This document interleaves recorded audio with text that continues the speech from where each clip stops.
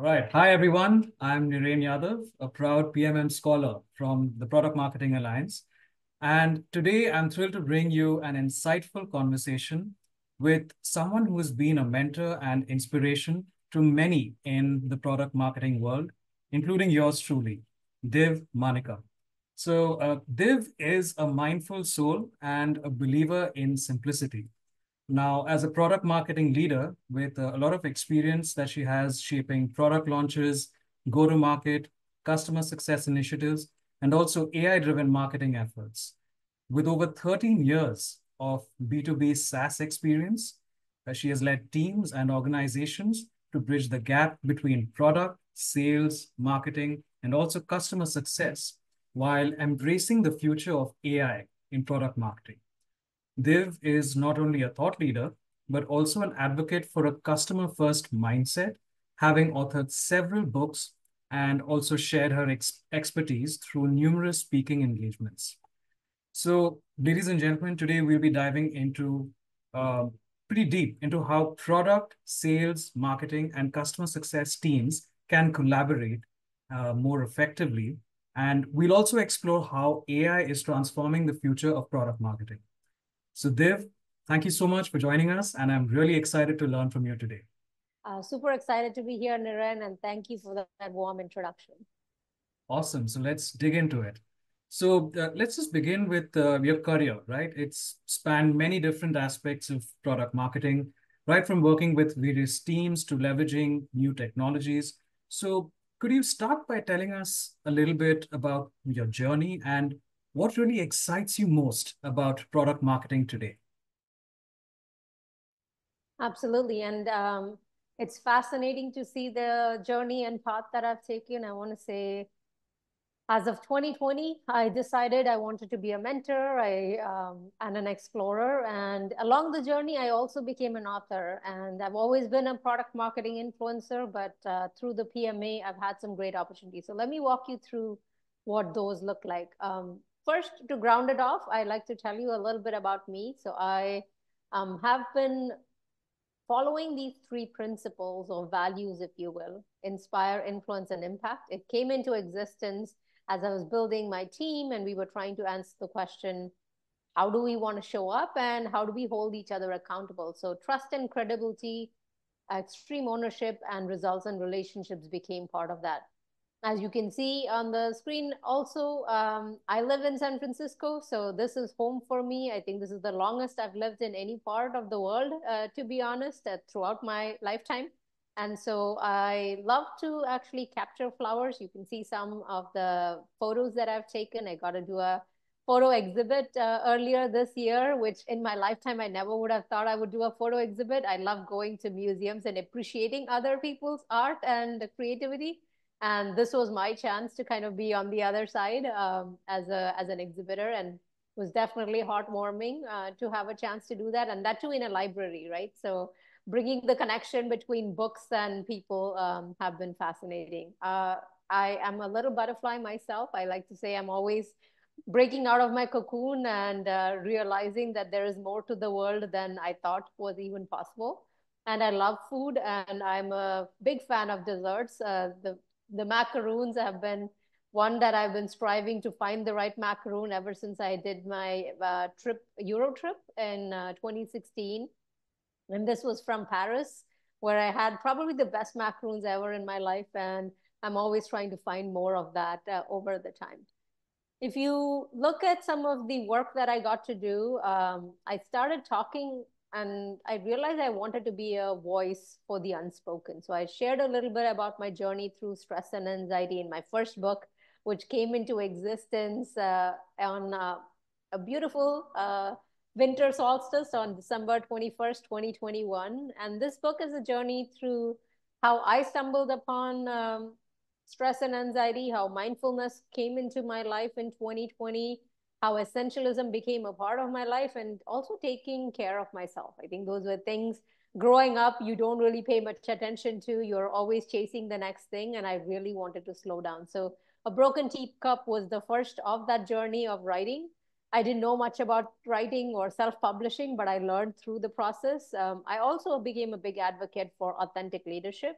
when I became a leader, I started asking the question, what kind of a leader do you want to be, Div? And I realized servant leadership is what resonated with me, but I also wanted to be fearless.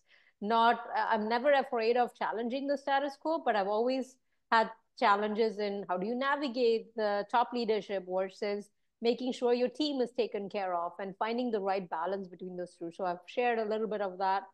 Over time, since I published 2 books, I was like, oh, I've learned so much about self-publishing. Let me write all the documents and resources that I'd captured. That became my 3rd book. And then finally, the 4th book was when I gained the courage to write about product marketing itself. So I called it Mastering the Art and Science of Product Marketing and looking at it from the lens of PMM. But I also shared stories, right? At the end of the day, it's not the projects and the initiatives that we look at.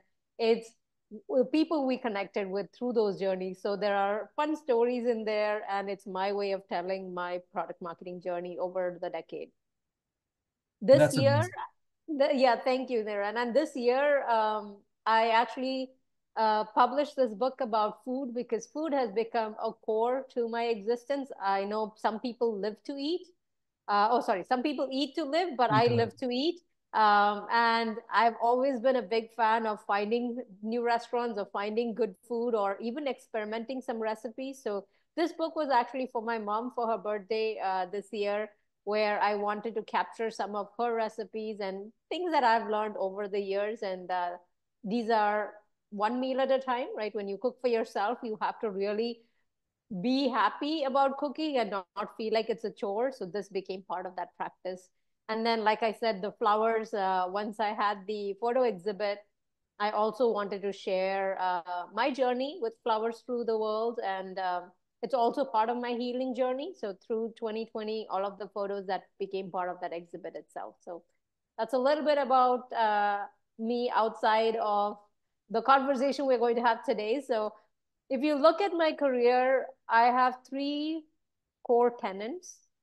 The first and foremost has always been continuous learning. And I am really fortunate to have met you, Niren, and many other PMA scholars because it gave me the chance to kind of ground myself to say, hey, learning is a part of everything we do.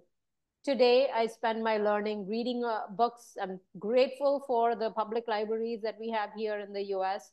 Gives me a chance to read 1 book a week and not really have to think about, okay, financially, can I read 1 book a week, right? It gives me that freedom and flexibility. Every day I start my day learning a lesson or a daily quest on Duolingo. So I'm learning about some few languages through the journey of and this is part of that continuous learning that comes in. And I think it's rooted in my upbringing as well. I think I always thank my parents for giving me the toolkits and the ability to learn and always be a learner. I think my dad and mom are the same, and so are my siblings. So we have always cherished learning as a fundamental right for our own being. And coming from Kerala, where we have 100% literacy, I think we take a lot of pride in having that education background itself.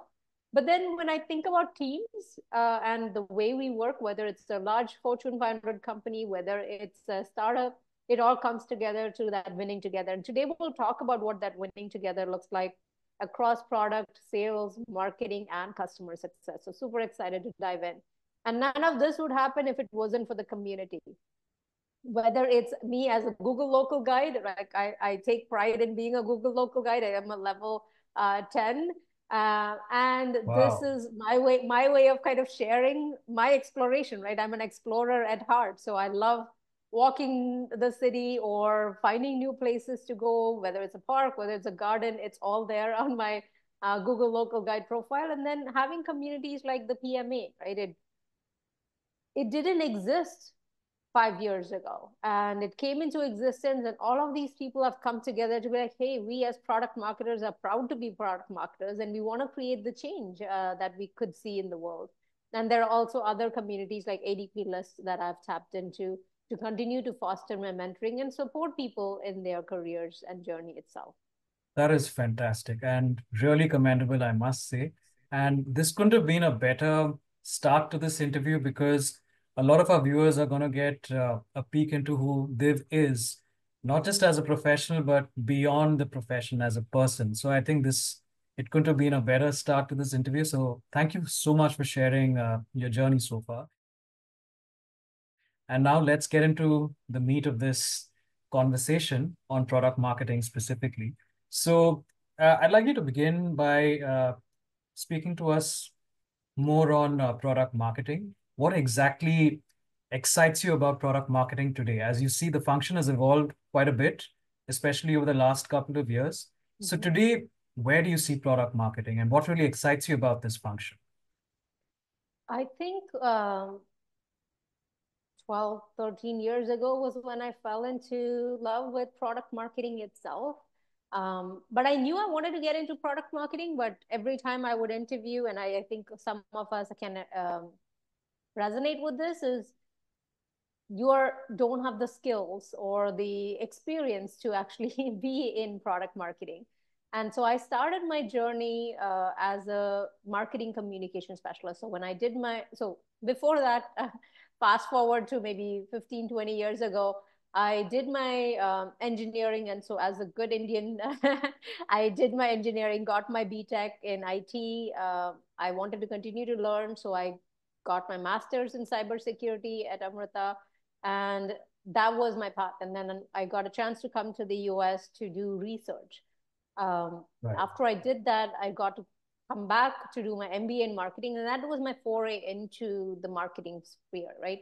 I knew I had a technical head, but I also wanted to bring my creativity into it. And so product marketing felt like that right mix where I could think of bringing technology to people and customers and helping them understand what is it that they want, what problems are they solving, and how can we solve that. So from messaging and positioning to product and solution launches, understanding that buyer persona, thinking about market and competitive intelligence, looking at sales enablement, partner enablement, all of this became part of that equation.